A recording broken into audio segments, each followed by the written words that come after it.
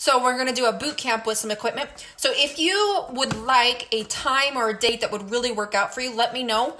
I normally do boot camps on Mondays at 6:30 and Wednesdays at 6:30. I think I'm going to do those still on Allie Smith Figure at 6:30 p.m. this week. But for a members only boot camp, we'll do one sometime else. Okay, so if you want it in the morning or earlier in the afternoon, let me know. All right, we had just got back from the gym, gym and then Walmart, and we're making a recipe. It's called poppy seed chicken, and we had a ton of leftover turkey and a ton of like chicken prepped for the week that we haven't been eating very well. So what I'm gonna do is I'm gonna make this recipe. This recipe usually only calls for 2 boneless chicken, but I'm going to combine, here, take a look.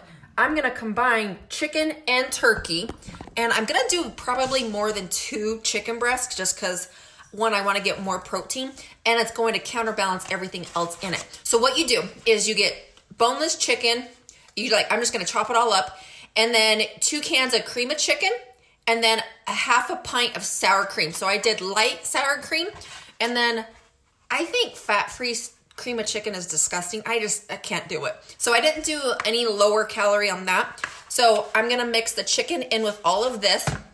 You put that in a pan, and then it has like a topping. So the poppy seed topping, you take crushed Ritz, and look at, they have whole wheat Ritz. So I got whole wheat Ritz, and you do a tablespoon of poppy seed, and then a half a cup of melted butter. I'll probably do a little bit less on that too.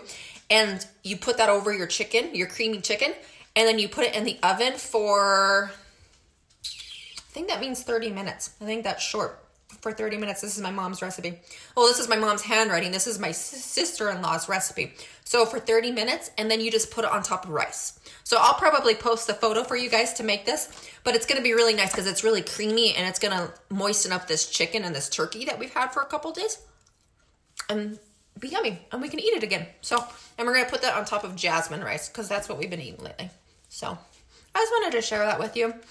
And then because there's not really a whole lot of vegetables in this, there's absolutely no vegetables in this. We'll probably have it with a side of zucchini. I love to make my zucchini in the microwave, so I'll probably just do that. Or I think we have cans of corn and a salad. I need to get back on the salad. This quarantine thing, all I want to do is eat junk. So I need to get back on my big ass salad. But anyways, so I just thought that you guys would like that. I just want to jump on here really quick. Okay, well, I got to make dinner. Logan's hungry. So bye, ladies.